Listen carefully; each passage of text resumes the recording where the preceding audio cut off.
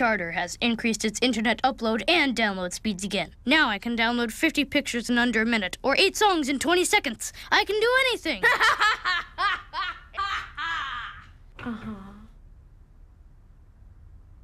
Look at our UpNorthLive.com forecast coming off what was a pretty decent Easter weekend. A little cool at times with some wind. Now heading into the early part of the week, it's going to be cooler. And we also have the chance for a few rain or snow showers coming up here. Here's the situation Monday afternoon. These here are a few rain showers. Notice how spotty they are, though no widespread rains expected, but a shower possible on our Monday afternoon with winds coming in from the northwest.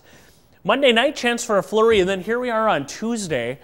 And this here is all cloud cover, as low pressure will basically stall and spin away across parts of Ontario and Quebec.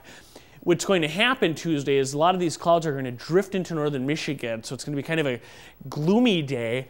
And we're also looking at a few snow showers. I don't think there'll be much accumulation, but a few spots could see up to a ½ inch of snowfall. That would be Tuesday. And then on a Wednesday, high pressure will build into our north, and that will scour the clouds out for Wednesday. Also Thursday, we're looking at some pretty decent weather before rain arrives for the weekend.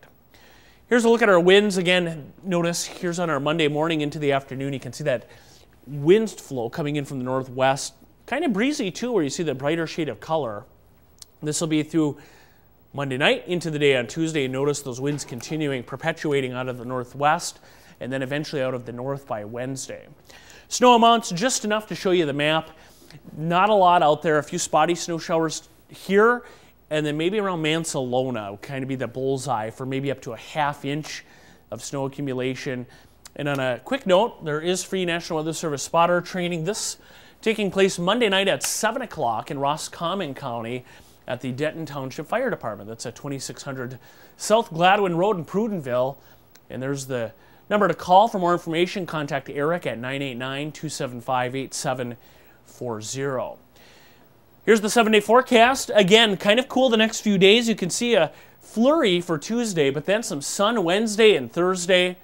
And we're looking at rain and warmer temperatures as we head into the weekend. Could see thunderstorms and generous rains by Saturday.